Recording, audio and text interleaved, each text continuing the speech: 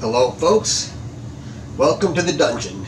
This is my office in the corner of the basement, and this is not where I actually image from, by the way. I have another desk upstairs, but this is where I can come down and get some peace and quiet because it's kind of spooky, dark, and cold down here.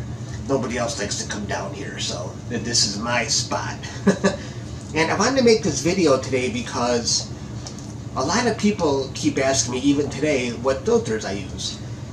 And I wanted to let people know in advance I am planning to make a change by the end of January when I start doing broadband again. And in the past, I've used my Astronomic RGB and an Astronomic CLS filter as my luminance.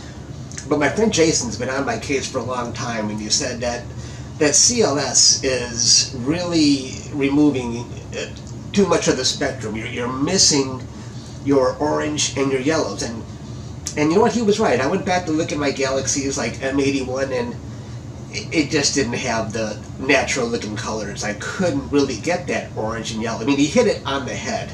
So I'm willing, and he suggested maybe there's IDIS or the Optolong L-Pro. I've never tried IDIS before, but I already had a 2-inch Optolong L-Pro that I used with my one-shot color camera.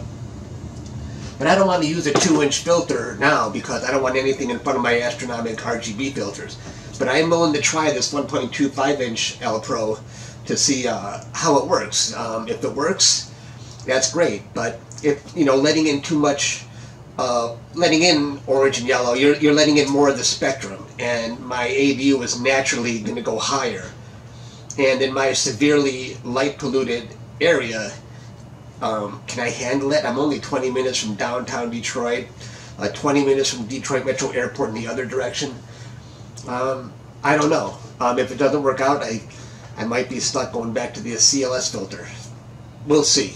But like I said, I just wanted to let people know in advance that that's my plan for the future. I still got some narrowband time left to do before those objects are gone, so I'm going to stick with that. And, you know, trying new filters is not something that's new to me. I got a shoebox full of other filters, and I've even let some out. Pete, if you ever upgrade your filters, I want my old ones back. But that's all I got.